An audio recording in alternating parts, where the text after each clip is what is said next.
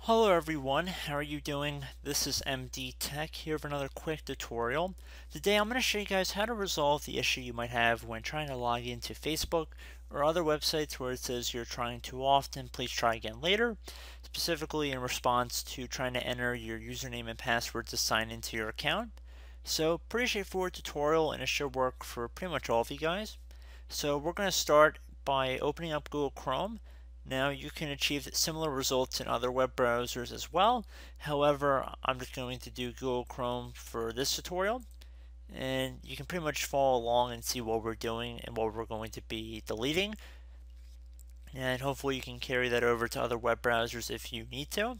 So once you've opened up Google Chrome, we're going to go up to the top right corner of the screen for the three vertical dotted icons, and you're going to left click on it.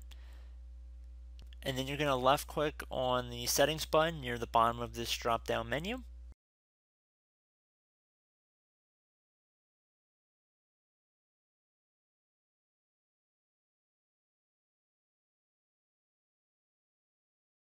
So now you want to scroll down until you get to show advanced settings at the bottom. So left click on that. And the first one that appears from this new area that was previously hidden should be privacy. So you want to left click on this content settings button.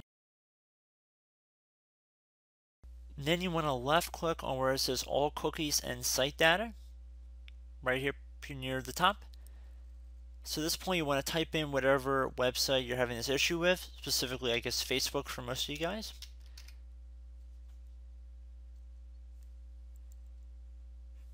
So we see that we do have a Facebook cookie in here.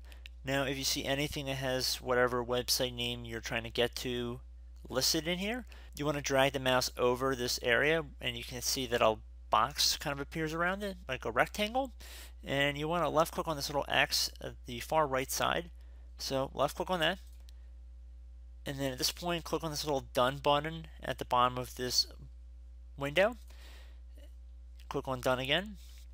And at this point, I'd recommend closing out of your web browser, reopen Facebook or whatever site you were having this problem with, and hopefully it has been resolved. So I hope this brief tutorial helped you guys out, and I will catch you in the next video. Goodbye.